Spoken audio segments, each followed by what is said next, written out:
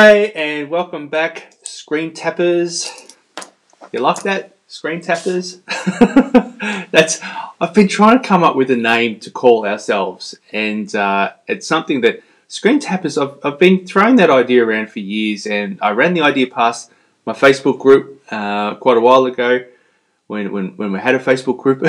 Still do, but everything's inside the website now, inside our forum and community there. And I kind of got a 50-50, and I was expecting a lot more than 50% to say yes, because 50% said no, which was surprising.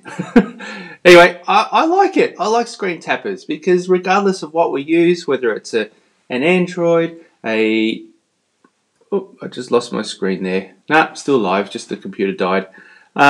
So whether we use a Android, iPhone, whatever it is, it doesn't matter. Even if you're using a tablet, an iPad, you tap the screen to take the photo. So I think it's quite appropriate. I like it. Screen tappers. Let me know what you think in the comment if you like screen tappers. And a bit of technical issues here. It's alright, bring it all back. Okay, so today we're going to cover a couple of distortion things. And normally when you think about distortion, you think, it ruins the photo. But distortion can be quite creative. So you can take advantage of that distortion that happens with us, typically with the smartphone, with that default wide-angle camera, because that's what it is. It's a wide-angle camera, your main camera, because it lets in a wider depth of field, wider field of view. And then you choose your other lenses, and you can get even wider, or you can get macro and telephoto.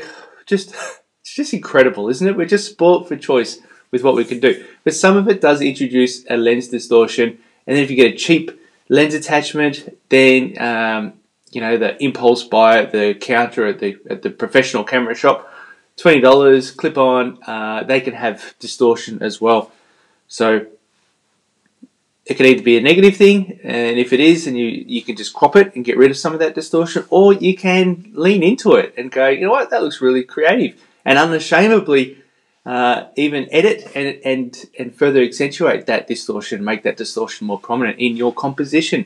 And that's how I'm bringing this back to composition. It is related to composition because those bendy walls and all that sort of thing can add to where the eye goes. And the main one I want to talk about is subject to lens distortion. So with a wide angle lens, if the closer you get, the bigger that subject is, and the further away, the smaller the background gets. That makes sense?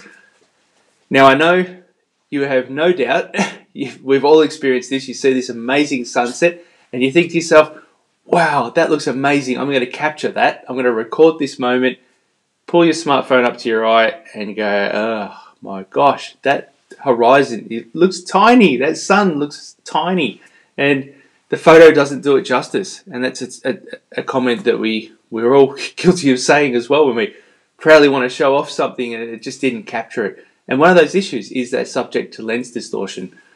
Now, I've got a photo here that I'll show you. This is how you could use it creatively. This was a squirrel, and getting it nice and close. When you get it nice and close with a smartphone, what it does is it reduces that depth of field. So it's depth of field is area in front of the main subject, where you tap on the screen. The area in front is out of focus, and it's a little bit out of focus, but then the background past that point, that focal plane, that point of focus, after that it then gets blurry and blurry and blurry and blurry the further away the distance is. And that's why I quite often say, if you want to have a natural blurry background, change your position. Step one of my system, change your position so the background is far away, or have the ground in there so that you can actually see the ground. You can actually see the transition going blur, and that creates real depth. And that's one thing that's often forgot about in composition is depth. You've got to not just place the main subject and all the supporting focal points and elements. You want to try and create that depth, make it look three-dimensional, and this subject to lens distortion really does that. You can see here, the nose is out of focus, and when I took, it's like you take lots of these shots when this decisive movement happens, this moment of action and activity, and so I took lots of photos, burst photos, But this one here, I tapped on this squirrel's eye, and I think it was more important to, because I've got another one there somewhere, that the nose is in focus, but then the eyes are out of focus. So I'm a bit funny. I like to make a connection with the eyes. I think it looks better. You can still see the whiskers. You can still see the symmetry of the whiskers and all that sort of thing. I think it's a pretty cool shot. It's fun. It's a fun shot, and that's what it's all about, isn't it? So, yes, so subject to lens distortion. So another example that I used to use when I ran my workshops in Melbourne, in-person workshops, was I'd take them down lots of different laneways, and there was one in particular where you'd have thousands of people there every day taking photos. Really popular, near the Flinders Street station, and I wanted to try and show people something unique and something different instead of just, I could have gone down here and just taken snaps by myself. So I wanted to give them some learning points, and one of them was this subject to lens distortion. And quite often on the corners of the buildings there would be, because people would go down there with all different types of mediums of art. So you'd have ribbons hanging off things, you'd have 3D clay sculptures kind of plastered onto the wall. So it was a really cool place. A lot more than just graffiti and art. It was really cool stuff. So I would quite often take them to these spots where there'd be something coming off the wall, and I'd get them to go in nice and close and get in really close and take a photo of that with the location and the contextual background of the graffiti walls in the background, and then that subject to lens distortion, whatever this was, and quite often they were tiny, they're only a couple of inches small, they would fill the frame and look quite big, and then the rest of it would recede and look really cool. Alright, what else did I have here? Oh, yep, okay. Now I've talked about lenses, and this is an example of just using a fisheye lens. Now, Stream Optics with their Pro Series, I think it's called. Anyway, they have a 3-pack of lenses. I don't have those on my website. You can go straight to them, streamandoptics.com.au, and I just concentrate on the cinematic line. But their 3-pack has a fisheye in there. So they have a little macro lens, which has a little bit of a magnification. Got to hold it right on top of it. And they have a wide angle, and then they have the fisheye. So the wide angle now, I think the wide angle for a little low profile, it's kind of, sorry streaming, but I think it's kind of obsolete now. Unless you go for a good quality wide angle lens, that then you can take advantage of the bigger aperture and the main lens. I don't want to get technical there, but this 3-lens kit has this fisheye, and this fisheye is fun. I mean, this was our dog Lucy when she was a pup at this home, and she's having lots of fun there. And I think because she's a puppy, she's having fun and she's throwing this thing around and having that fun kind of lens distortion there. I think that really makes it. If this was just a photo taken from eye level down at the puppy with the normal lens, no consideration like that, it just wouldn't be the same. So that's what I mean about lens distortion. You can use it to your advantage. So I think that really makes it look fun. It does. Alright. I just want to have a look, see what else I had here that I wanted to cover. There was also forced perspective. I want to touch on that one. Let's bring it up in my course. Okay, so I talked about that one there. I talked about how lenses can have that subject to lens distortion. So things that are smaller look bigger, things that look further away look smaller. And here's my son. Oh, get rid of me. There we go. I love it. So yeah, you can see he's holding the Eiffel Tower in his hand, which is pretty cool. But you can do this in your own. You can do this in your own backyard too. You can hold something like across in a park. So something that it only needs to be about 10 meters away. So some of us have backyards that are that big that you can have something. You can hold something in the garden back corner. You can hold that in your hand. Another option is just if you've got a kitchen with a bench that's set back from the wall, you can have something in the background in the corner of the room on that bench, and there's something closer to the lens holding in your hand or something, and you get that forced perspective distortion. So a cup on a bench could look massive, and then the actual air fryer, coffee machine, something like that in the background can look really small. So if it's something, if you've got a plate of food that you cooked on the air fryer, you can have the plate of food closer to the lens, and it could actually be as big as, or if not bigger than, the air fryer that you just cooked it in, just for an example. So that way the plate of food becomes more of the dominant visual anchor, becomes the emphasis, it becomes what people fixate on, they notice and fixate on. And then after that, they then, because the air fryer is further away and looks smaller because we're using that subject to lens distortion, it adds that contextual element, but it doesn't take over the scene. Does that make sense? I hope it does.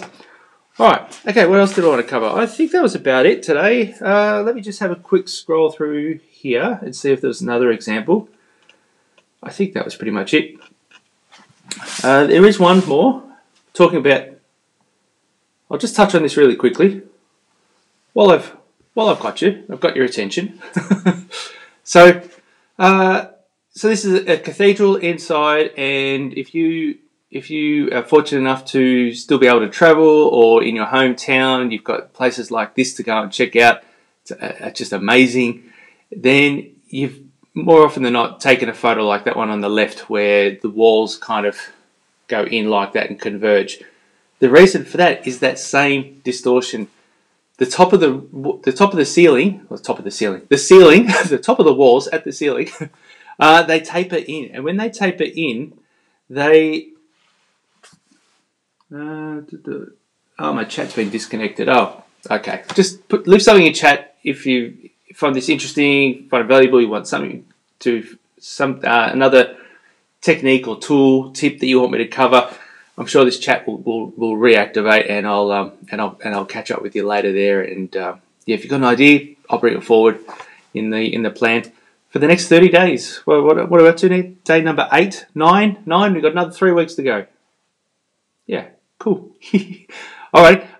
So where was I? So tapering the walls. So if you are a real estate photographer, now I'm not talking about professional real estate photographers. There's not much value I can add to them from a mobile perspective.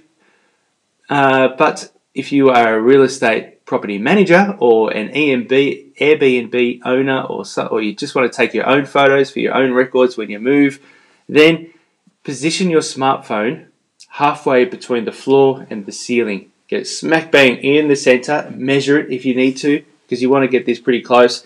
Get exactly halfway, and then when you're exactly halfway, make sure you don't have any of that tilting, because you don't want to keystone it. You want it just nice and straight, and shoot into the corner, into the space, that sort of thing. So you're shooting straight at it. Now, a scenario like this inside a cathedral, it's like 20 meters in the air. It's a bit hard to get 10 meters in the air to get that midway point. But there are tools. There are tools to do this. Lightroom, if you have the paid subscription with Lightroom, they have a geometry tool which works brilliant. iPhone camera app called Pro Camera, they have a option there. When you're actually taking the photo, it will actually adjust it live for you. So when you line up the photo, it will just go bloop, and it'll straighten it for you. So that's like $1.50 a month for that subscription. The other option is Snapseed, or some of your other, I think even the iPhone, it does now. The iPhone inbuilt editor also has an option to change the tilt. So there's lots of options to fix it. That said, when you do tilt it, you change the perspective, so quite often it will zoom in as it does it. So just be mindful here. You can see here this one on the right. That's been corrected, but you can see just how much that roof, that ceiling has been cropped out, and I've lost all those beautiful bits in the top there. Bits. I'm sure there's a name for it. All right, so I think that pretty much covers it. So we covered all around lens distortion. There's a lot more I can go into, and I do in my course. There's the details there to learn more about the system. So we covered, subject to lens distortion. So that scenario where the sun is a long way away. There are ways of fixing that, and I have a plan tomorrow. Tomorrow I'm going to show you how to fix that, which is pretty cool. It's pretty exciting. It does require an accessory, but that's okay. I'm just here to let you know about it and show you what you can do, what's achievable. So that's called compressing the background, and kind of going to debunk a myth, or the way of thinking of a lot of photographers out there. They think the way you set it up is incorrect. Anyway, so we'll talk about that tomorrow. So it's compressing the background. Cool. We're